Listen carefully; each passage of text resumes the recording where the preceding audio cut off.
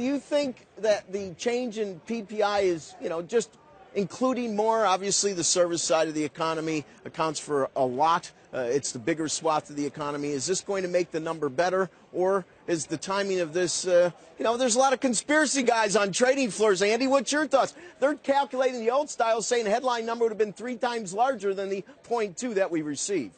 Well, there's no question. If we had the old way, it would have been somewhere around 0.5, 0.6. I think they're trying to make the number better. I think it's going to come back and backfire on them.